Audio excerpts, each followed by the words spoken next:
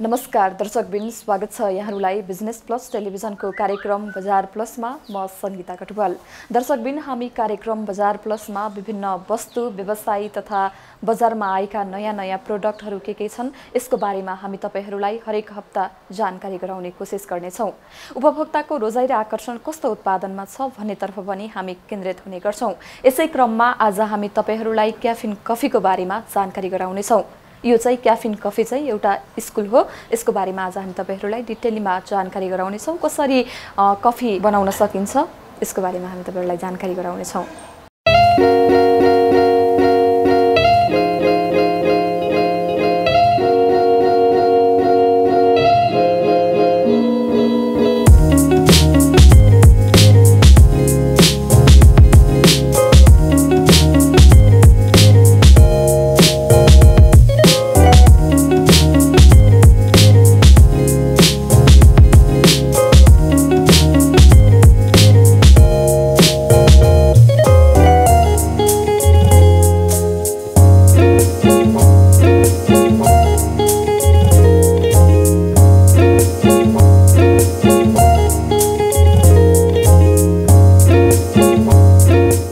हामी चाहिँ अहिले क्याफिन कफी स्कुलमा छौँ।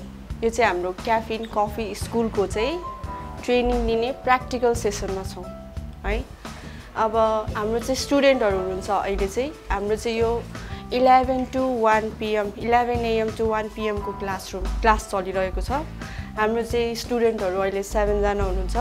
अनि हाम्रो चाहिँ उहाँ सिलासमाजी हुनुहुन्छ। उहाँले चाहिँ ब्लेन्डेड मोका बनाउन गइरहनु भएको छ। हामीले चाहिँ यसमा मिल्क हाल्यौँ, स्प्रेसो हाल्यौँ, अनि त्यसपछि चक्लेट पाउडर हाल्यौँ, अनि चक्लेट सिरप हाल्यौँ। अब यसलाई हामी ब्लेन्ड गर्न गइरहेका छौँ। त्यसपछि उहाँले ब्लेन्ड गर्नुहुन्छ। अब चाहिँ हामी ब्लेन्ड गर्न गइरहेका छौँ। यो चाहिँ लगभग 15 सेकेन्ड्स जति ब्लेन्ड गर्छौँ हामीले। त्यसपछि यो ब्लेन्ड हुँदै गइरहेको बेलामा चाहिँ हामी चाहिँ यसमा डेकोरेट गर्छौँ। त्यो ब्लेन्ड हुँदै गर्दाखेरि भन्नुहोस्। अब यो चाहिँ हामीले पहिला बाहिरबाट डेकोरेट गर्न गइरहेको छौँ। यो राख्यो भने चाहिँ यो के अरे यो ब्लेन्डेड मोका पोर गर्दाखेरि चाहिँ अलिक राम्रो अट्र्याक्सन देखिन्छ है। चक्लेट सिरपले बुट्टा बनाउँदाखेरि यो चाहिँ एकदम समर सिजनको लागि चाहिँ एकदम बेस्ट ड्रिङ्क हो। एकदम जाने चाहिँ हाम्रो यही ड्रिङ्क धेरै जान्छ। यो चाहिँ आउटलेटहरूमा चाहिँ होइन, आउटलेटहरूमा चाहिँ हाम्रो यो ब्लेन्डेड मोका चाहिँ एकदम बिक्ने गर्दछ। म्याक्सिमम बिक्ने ड्रिङ्कमा पर्दछ ब्लेन्डेड मोका है। व्हिप क्रिम हाल्छौँ है। यो माथिमा आइसक्रिम हाले पनि हुन्छ। यो चाहिँ हामीले व्हिप क्रिम हाल्यौँ है। व्हिप क्रिम माथिबाट हाल्छौँ। हाम्रो चाहिँ व्हिप क्रिम अलिकति मेल्ट भएको छ गर्मीको कारणले गर्दाखेरि। माथिबाट पनि हामी स्पाइरल प्याटर्नमा चाहिँ चक्लेट सिरपले डेकोरेट गर्छौँ पहिला। त्यसपछि लाएर हामी चाहिँ माथिबाट चक्लेट स्टिकले डेकोरेट गर्छौँ है। त्यो चाहिँ एज अ गार्निसको रूपमा लिन्छौँ है। बिन्स हाल्दै माथिबाट। यो चाहिँ हाम्रो ब्लेन्डेड मोका रेडी भयो होइन। यसरी चाहिँ हामीले क्याफिन सपहरूमा चाहिँ ब्लेन्डेड मोकाहरू बनाउने गर्छौँ है। कफी चाहिँ हट मात्र खान सकिन्न, यसरी कोल्ड पनि बनाएर खान सक्छौँ है। त्यसपछि लाएर हामी चाहिँ अर्को ड्रिङ्क बनाउन गइरहेका छौँ। त्यो चाहिँ आइस टी हो।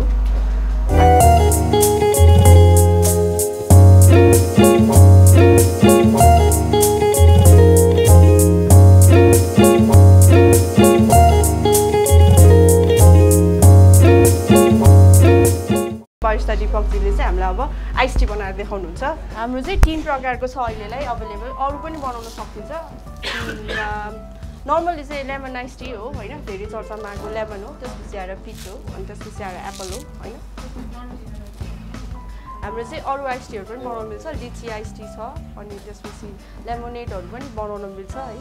यो चाहिँ हामी आइस टी बनाउन गइरहेको छौँ। उहाँले चाहिँ हाम्रो लेमन आइस टी बनाउन गइरहनु भएको छ। अब उहाँले प्रोसेस स्टार्ट गर्दै हुनुहुन्छ। हाम्रो चाहिँ आइस सेकरमा लेमन आइस टी बनाउन गइरहेका छौँ होइन। के हाल्छौँ हामी यसमा भनिदिनुहोस्। पहिला पानी, अनि त्यसपछि आइस टी पाउडर, अनि त्यसपछि आएर आइस क्युब्स है। ल स्टार्ट गर्नु हो त। हजुर के हाल्दै हुनुहुन्छ हजुर पनि भन्नुहोस्। हजुर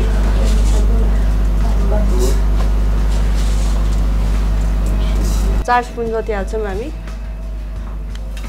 अब त्यसपछि पानी हाल्छौँ। आइसक्रिम हाल्यो हुन्छ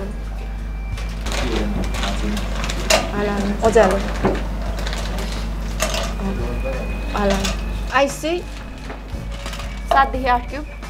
अनि त्यसपछि लगाएर पानी हाल्छौँ। सेकरमा सेक गर्छौँ है।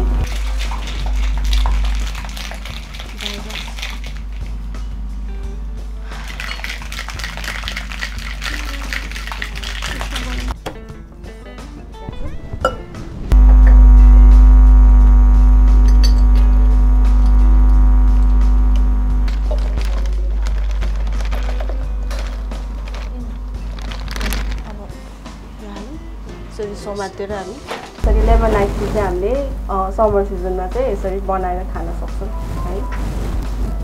कफी मन नपराउनेहरूलाई चाहिँ यो अर्को अप्सन हो है। यसरी आइस टी चाहिँ हामी बनाएर खान सक्छौँ।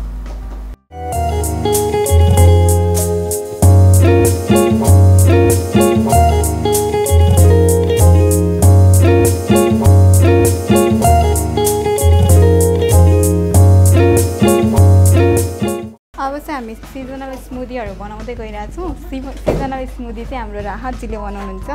हाम्रो सिजनल स्मुदीको लागि यस्तो छ, फ्रुट क्रस चाहिन्छ, एउटा पाइनएप्पल छ, एउटा स्ट्रबेरी छ, अरू पनि हुन्छ, ब्लुबेरीहरूमा पनि हुन्छ। तर हामी चाहिँ अहिले स्ट्रबेरी बनाउँदै गइरहेछौँ है। यसको लागि हामीलाई फर्स्टमा 8 to 10 क्युब आइस चाहिन्छ। स्मुदी चाहिँ अलिकति थिक हुनुपर्छ, त्यही भएर त्यसमा चाहिँ अलिक धेरै नै आइस राख्ने है। अब यसपछि चाहिँ हाम्रो दही छ। दही 120 ml जति हाल्नु। त्यो प्याक म्यानेजर छ नि, त्यो प्याक म्यानेजर त्यो लिनु, नापेर हाल्नु। स्पुन दिनु त यसको लागि।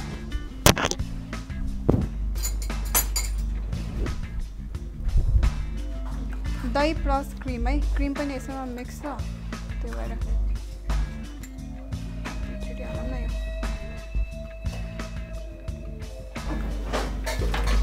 60 भयो है। 120 ml जति दही हालिदिने। दुध 10 ml जति हालिदिने, 30 ml जति हालिदिने। प्रिमिक्स पाउडर 30 ग्राम जति हालिदिने। 30 ग्राम भनेको टेबल स्पुनको भरि राख्ने हुन्छ।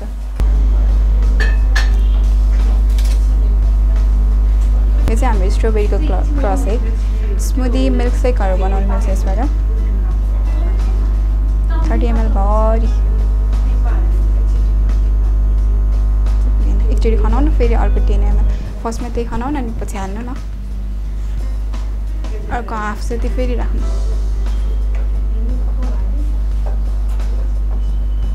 ठिक छ। त्यसपछि हामी क्रिम हाल्छौँ। यो चाहिँ फ्रेस क्रिम हो है। फ्रेस क्रिम 10 ml जति हाल्नु। Fully spoon राख्दिउँ। भयो है। त्यसपछि चाहिँ हामी ब्लेन्ड गरिदिन्छौँ। ब्लेन्ड गर्नु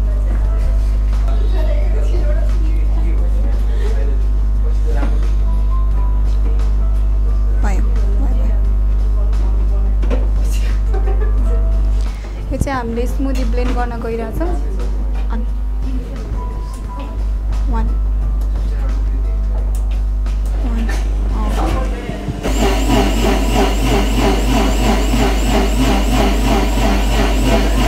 त्योभन्दा अगाडि चाहिँ यसमा डेजर्ट गर्नु।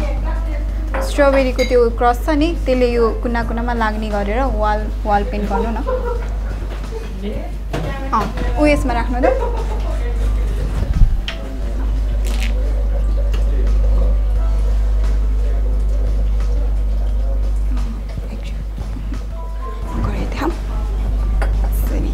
यो चाहिँ हाम्रो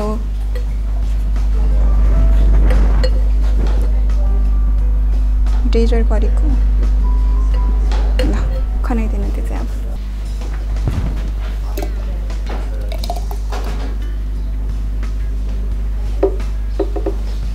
अब यसपछि चाहिँ माथिबाट स्ट्रबेरीले फेरि यसरी चक्लेट हाल्नुहुन्छ नि, त्यसरी नै डेजर्ट गर्नु यसलाई माथिबाट।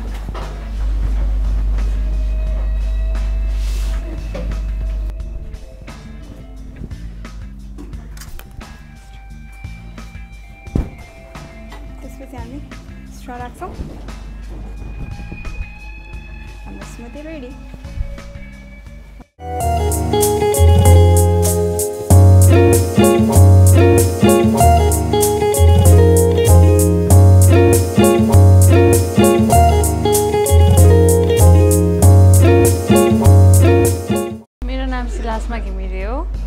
अनि मैले चाहिँ क्यापुचिनो बनाएको अनि यसमा चाहिँ फर्स्टमा पहिला डबल शट एस्प्रेसो झार्यो अनि त्यसपछि एस्प्रेसो पहिला कफी ग्राइन्ड गरेर एस्प्रेसो बनायो अनि त्यसपछि मिल्क स्टिम गरेर फर्स्टमा एस्प्रेसो हाल्यो अनि त्यसपछि मिल्क स्टिम गरेर यसको माथि हाल्यो फोम आउने गरी अनि त्यसपछि लास्टमा चाहिँ यो चकलेट पाउडर हालेर अनि टपिङ गरेको अनि यताको चाहिँ इन्भाइरोमेन्ट एकदमै फ्रेन्डली राम्रो र फ्रेन्डली छ अनि एकदमै लर्निङ इन्भाइरोमेन्ट छ अनि यता धेरै कुरा सिकिन्छ अनि धेरै जस्तो सुरु स्टार्टिङबाट थ्योरी क्लासबाट सबै सिकाउँदै लग्नु भएको छ म्यामहरूले यताको अनि त्यसपछि केहीमा कन्फ्युजन भयो भने नि धेरै टाइम भए पनि दिएर सिकाउनुहुन्छ अनि मैले चाहिँ खासमा कफी बनाउन सिकेको यो बरिस्टा ट्रेनिङ चाहिँ बाहिर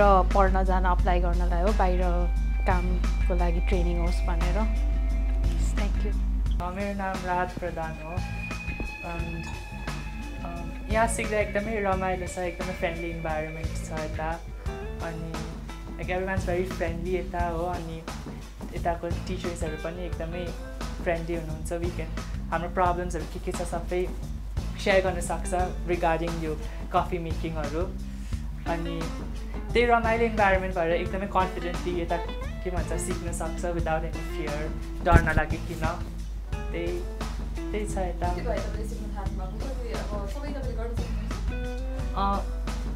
हजुर प्र्याक्टिस चाहिन्छ त्यसको लागि म सक्छु कोही त तर नसकेको म हेल्प मागिहाल्छु टिचर्सको कन्ट्याक्टमा छ त्यही भएर मेरो नाम चाहिँ पासाङ गजी तामाङ हो अस्ट्रेलिया एप्लाई गर्ने क्रममा म यहाँ बारिस्टा सिक्न आइपुगेँ क्याफिन स्कुल साथीले भने बापत अनि यहाँ आएर मैले रिग्रेट गर्ने कुनै ठाउँ पाइनँ हाम्रो फिजिकल साक्य म्याम पनि एकदमै यो कुरामा एकदमै मेहनत गरेर पढ्नुहुन्छ र सिकाउनुहुन्छ यो हामीले बनाएको चाहिँ यो चाहिँ आइसटी हो हामी ग्रुप नै मिलेर बनाएको हो आइसटीमा चाहिँ फर्स्टमा चाहिँ हामीले चाहिँ लेमनको हामी जुन पनि आइटम हाल्न सकिन्छ यो चाहिँ लेमन आइसटी भएको कारणले फर्स्टमा लेमनको फ्लेभर हाल्यो त्यसपछि आइस हालेँ 7-8 क्युब्स अनि त्यसपछि माथिबाट हाम्रो बिकरमा हाम्रो कपमा देखाएको एउटा लेभलसम्म पानी हालेँ र सेक गरेर बनाएको यो आइसटी यो चाहिँ हामीले मोस्टली समरतिर युज गरिन्छ विन्टरमा चाहिँ जाडो भएको कारणले समरमा चाहिँ अब हामीले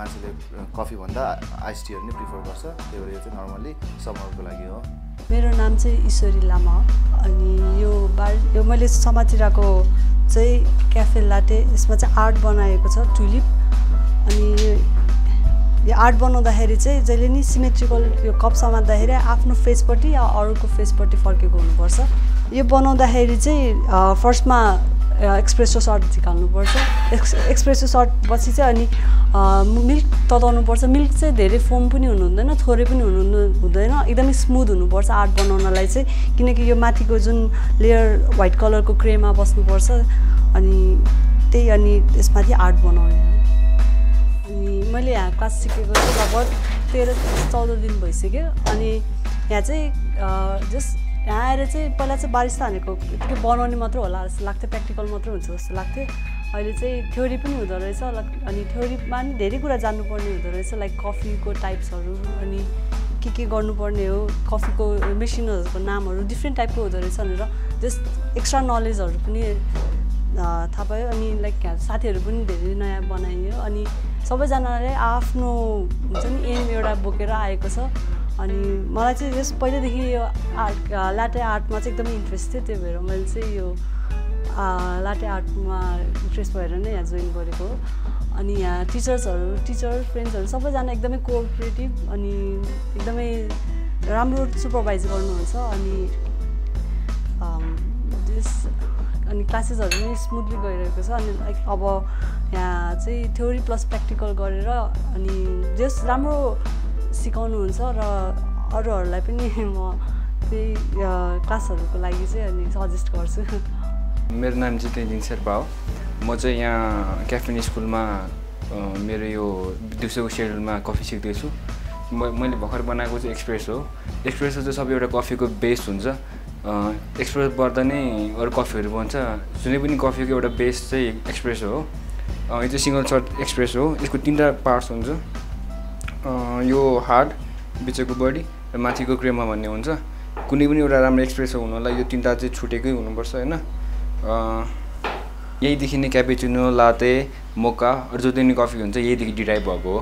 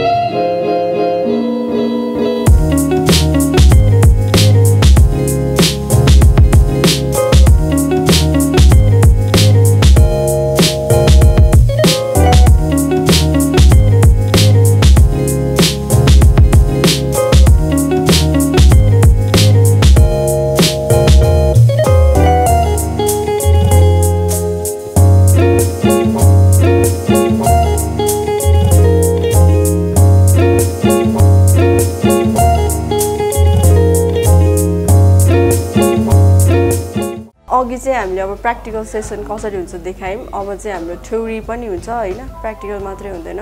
कुनै पनि कुरा सुरुवात गर्नको लागि चाहिँ थ्योरी नलेज हुनु जरुरी छ। थ्योरी नलेज भयो भने चाहिँ प्र्याक्टिकल्ली कसरी कफीहरू कहाँबाट आउँछ, बिन्स कहाँबाट आउँछ थाहा हुन्छ।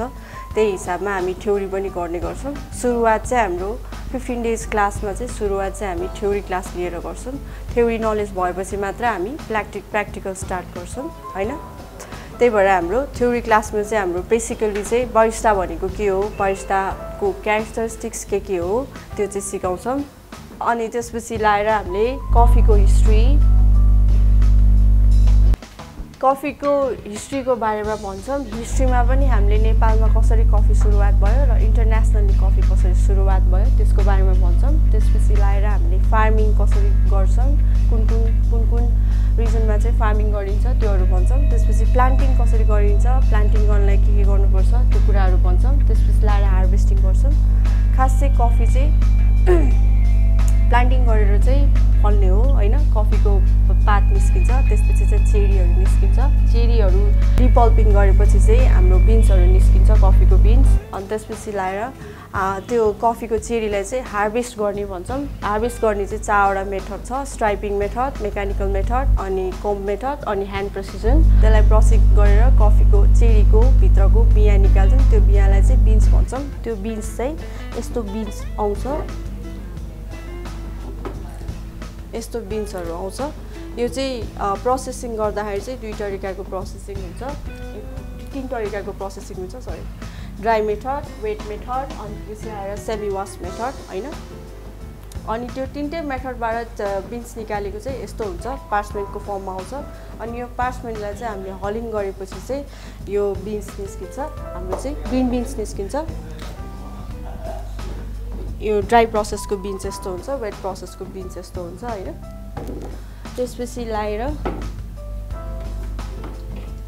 चेरीमा पनि नर्मल चेरी, यो हाँगामा फलेको चेरीहरू चाहिँ यस्तो ड्राई प्रोसेस, वेट प्रोसेसको जस्तो बिन्स हुन्छ। यो पीबेरीवाला बिन्स चाहिँ हाम्रो पिबेरीवाला बिन्स चाहिँ हाम्रो त्यो के अरे रुखमा फलेको चाहिँ यो टुप्पातिरको पार्ट जुन चेरी छ टुप्पातिरको पार्टको चेरी चाहिँ त्यो टिपेको चाहिँ प्रोसेस गर्दाखेरि चाहिँ यस्तो पिबेरी फर्मको बिन्सहरू निस्किन्छ। यो बिन्स आइसकेपछि चाहिँ यसलाई चाहिँ हामीले कपिङ गर्छौँ। कपिङ गर्दाखेरि चाहिँ टेस्टिङ हुन्छ। त्यसको टेस्टिङ गरेर कपिङ स्कोर दिएपछि मात्र यो बजारमा बेच्नको लागि चाहिँ क्वालिफाइड भएपछि मात्र हामी बजारमा बेच्छौँ। त्यसपछि लाएर टाइप्स अफ बिन्स चाहिँ छुट्याउँछौँ हामीले। मेनली चाहिँ हाम्रो अरेबिका बिन्स चल्छ नेपालमा चाहिँ होइन, धेरै जसो म्याक्सिमम फल्ने ठाउँ चाहिँ अरेबिका हो। त्यसपछि लाएर सेकेन्डली चाहिँ आउने रोबुस्टा हो। त्यसपछि लिबेरिका हो। लिबेरिका भन्ने चाहिँ खासै चर्चामा छैन होइन, कति चाहिँ फल्छ अरे 5% मात्रै फल्छ। त्यही भएर हाम्रो चाहिँ धेरै चर्चामा आउने भनेको अरेबिका र रोबुस्टा होइन। अरेबिका चाहिँ वर्ल्ड प्रोडक्सनमा 75 to 80% सम्म फल्छ भने रोबुस्टा कतिसम्म फल्छ 20 to 25% फल्छ होइन। त्यसपछि लाएर हाम्रो यो बिन्स सबै कुरा थाहा भएपछि चाहिँ हाम्रो प्रोसेस हुन्छ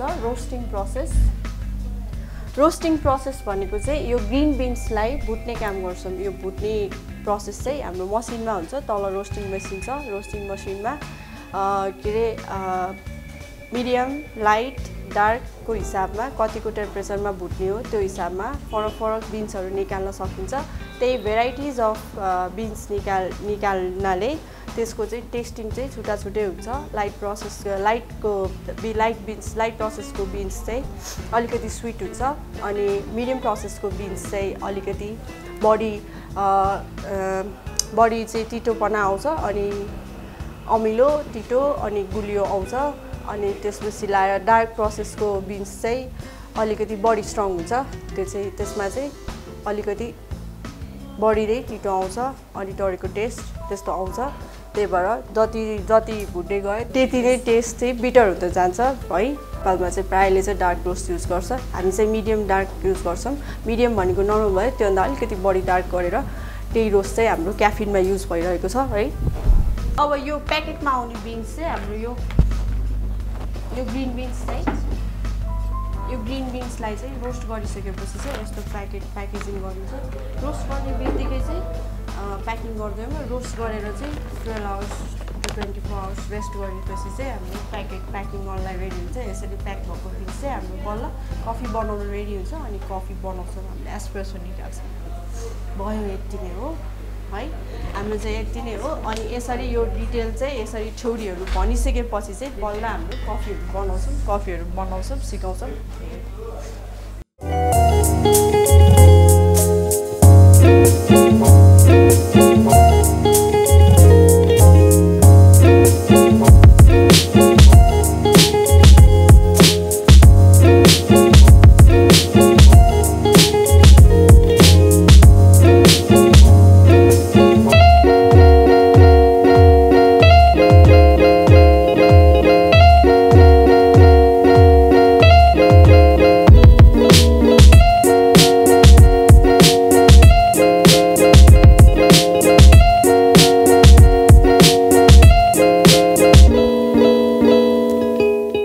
दर्शकवृन्द, प्रत्यक्ष रूपमा उपभोक्तासँग जोडिएको कार्यक्रम बजार प्लस विभिन्न किनमेलसँग जोडिएको छ।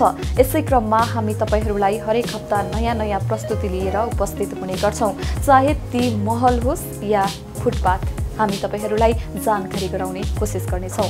यसै क्रममा आज हामीले तपाईहरूलाई क्याफिन कफी स्कुलको बारेमा जानकारी गरायौं। यिनै जानकारी सहित क्यामेरामा विक्रम साकेका साथमा म संगीता कटुवाललाई बिदा दिनुहोस्। हेर्दै हुनुहुन्छ, हेर्दै रहनुहोला business plus television. Business plus, business first. नमस्ते।